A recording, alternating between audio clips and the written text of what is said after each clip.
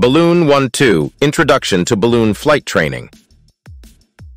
In the world of ballooning, the role of a certificated flight instructor, as commonly seen in other aviation sectors, is notably absent. Instead, this responsibility is shouldered by commercially rated balloon pilots who choose to instruct and adhere to the provisions outlined in 14 CFR Part 61, specifically tailored for commercial pilot privileges and limitations for a balloon. When we refer to a flight instructor in this context, we are essentially talking about a commercial balloon pilot providing instruction. The Federal Aviation Administration places full responsibility for student training on these authorized flight instructors.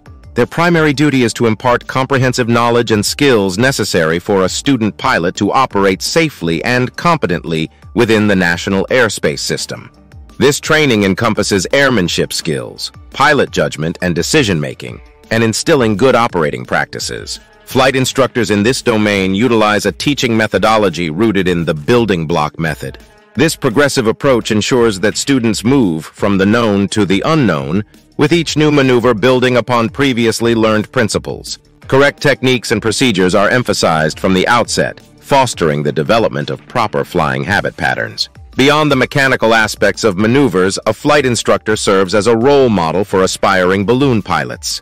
The student observes and seeks to emulate the flying habits of their instructor during various flight operations, consciously or subconsciously attempting to embody the same level of proficiency. Choosing the right flight instructor is a pivotal aspect of a pilot training program. The quality of ground and flight instruction significantly influences the success of a student pilot. It's imperative for students to exercise discernment in selecting an instructor, recognizing that not all instructors are equal in terms of expertise and adherence to standards. Flight training in the United States is facilitated through various channels, including Federal Aviation Administration-approved pilot schools, non-certificated flying schools, and independent flight instructors. While Part 141 balloon training programs exist, the primary conduit for balloon flight training involves certificated commercial balloon pilots who are authorized to instruct under 14 CFR Section 61-133, A22A. Federal Aviation Administration-approved schools operating under 14 CFR Part 141 stand out due to their voluntary adherence to stringent requirements covering personnel, equipment, maintenance, and facilities. They follow an established curriculum with an approved training course outline, providing a structured and regulated environment for flight training. When it comes to flying, the Federal Aviation Administration has these practical test standards, or PTS, that set the bar for pilot certificates and ratings.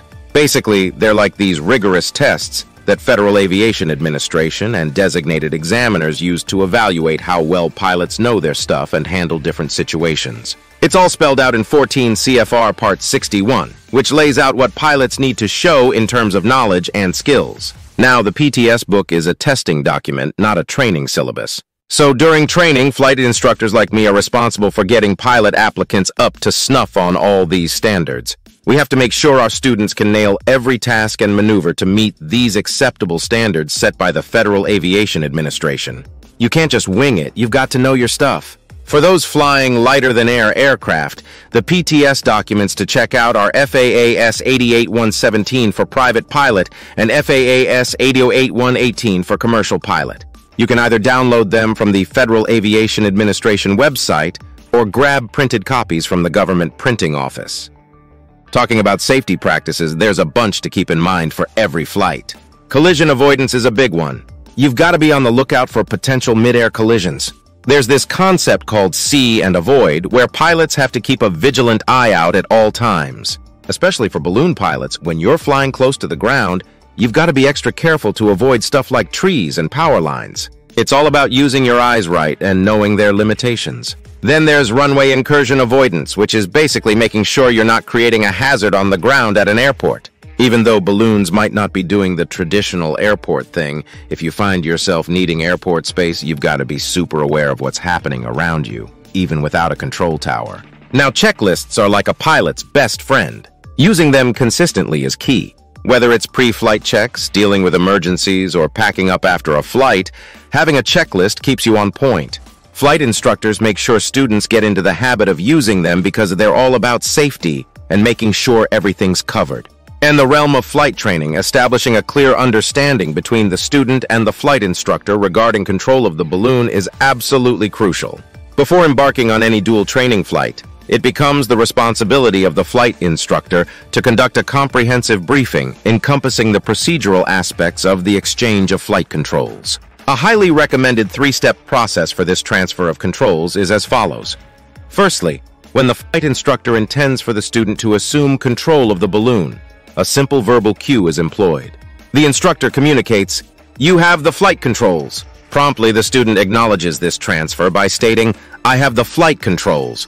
The process is then finalized as the flight instructor verbally confirms the shift in control, stating, "You have the flight controls."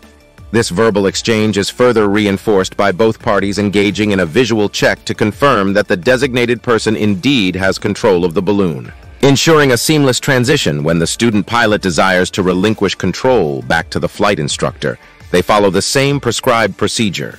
The student remains on the controls until the flight instructor explicitly declares, "I have the flight controls." This meticulous process eliminates any ambiguity regarding who is actively in control of the balloon at any given moment. By establishing and practicing this positive transfer of control, especially during the initial stages of training, a foundation is laid for the development of sound flying habits.